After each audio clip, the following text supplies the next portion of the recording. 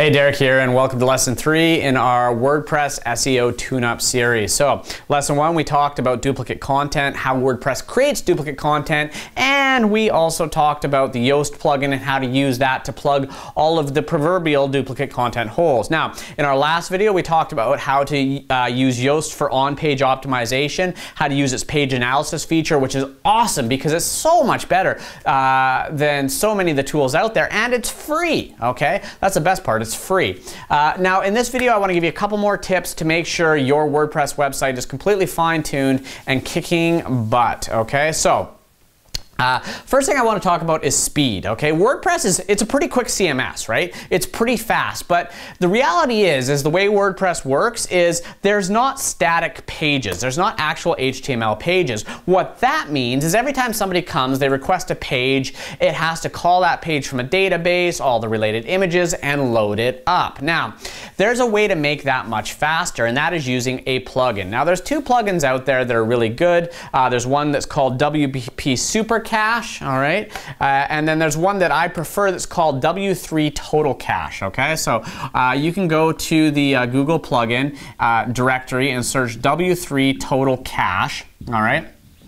And they'll show you how to configure that. And basically what that does is it takes those pages and it caches them. It makes them into like static pages so they load much faster. Now, site speed is an important component of search engine rankings. Google gives faster sites a little bit of a boost because really slow sites that take forever to load, they don't like that. So you want to make sure your website is super optimized, super fast, and kicking butt. And to do that, WordPress is quick, but if you want to make it quicker, use the W3 Total Cache plugin. And what that's going to do is it's going to help you further optimize your website by caching the pages so they load up instantly. All right, the next thing I want you to do, after you've gone through, you've used the Yoast plugin, you've configured it all, you've done all your on-page optimization, I want you to go through and make sure there's no errors on your page. Now, there's a couple tools to do that. Now, first of all, Google Webmaster Tools, okay?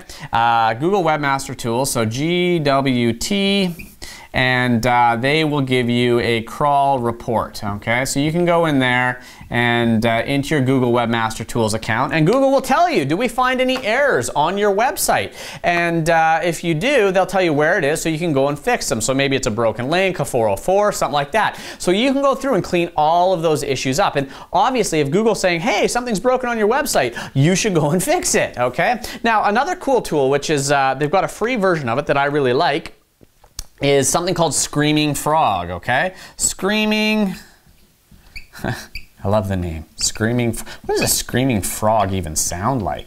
And I believe it's screamingfrog.co.uk. And if you search Screaming Frog SEO as well in Google, you're going to find that. Now, that's a cool little tool. What it's going to do is it's going to rip through your website, and it's going to show you every single page. It's going to show you all your heading tags. It's going to show you all of your meta title tags, your description tags, links, everything like that. So you can see very quickly all of the different tags. Are you missing anything? Is anything not right? Should you be using keywords anywhere else? So it's a pretty cool tool. It'll tell you a lot about that. So between Google Webmaster Tools and a tool like Screaming Frog, which is also free, you can get a really good on-page analysis. Now, if you want to get into some paid stuff, things like SEO Moz or Internet Business Promoter, those have some great on-page tools as well that really get into the finite, nitty-gritty stuff. But at the end of the day, these two, they're free and they're going to do the trick for you. They're going to help you make sure your page doesn't have any errors in it. So we've made our page faster, and we've made sure there are no errors in our page as well. And then the final thing that I want to talk about here is creating NoFollow links. And fortunately, there's plugins to do that. In fact, if you go to the Google plugin directory and search NoFollow, you're going to find a whole bunch of them. One of the more popular ones, though, is called Ultimate NoFollow, okay? And what this plugin is going to allow you to do when you install it, it's going to give you more finite control over your links, your outbound links on your website. And so the very first thing I do is I would install that, and I would set my comments to NoFollow. And the reason you want to do that is because although sure you have lots of great people commenting on your blog, you could have somebody comment on your blog and that can leave the link a backlink there to a site that may be low quality, okay? And although linking out to high quality sites is good, okay, that can help your ranking, linking out to really low quality, untrusted sites can actually have a negative impact on your ranking. So I never want any link I don't control to be a do follow, and comments I don't always control. So what I'm gonna do there is I'm gonna set those to default to no follow. And then, you know, I can pick and choose throughout my website using short codes that this gives us, what links I want to be do follow, what links I want to be no follow. But the bottom line is 3 more things just to really tighten up that WordPress optimization. So in video 1, we talked about making sure you don't have duplicate content.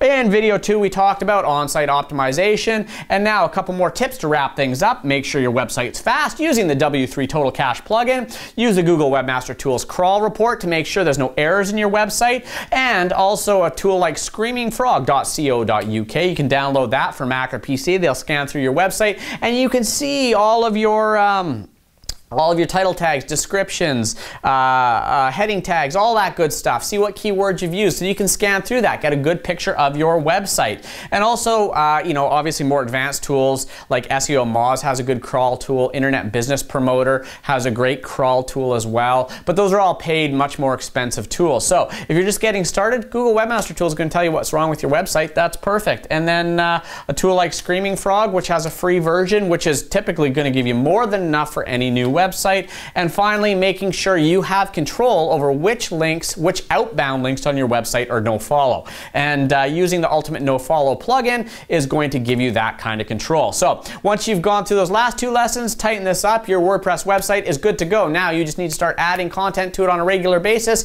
get some good backlinking in place, and watch your rankings go up. So hope you learned something in this series. And if you missed the last 2, you can head back to my blog. You're going to find them there. Thanks very much, everyone. Happy WordPressing.